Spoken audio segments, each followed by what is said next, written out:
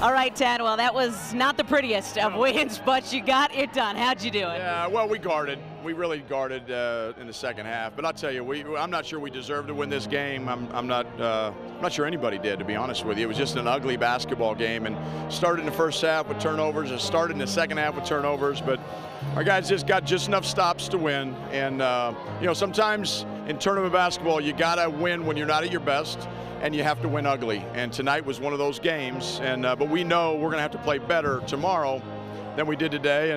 But you live to see another day, and we're gonna put this behind us and move forward.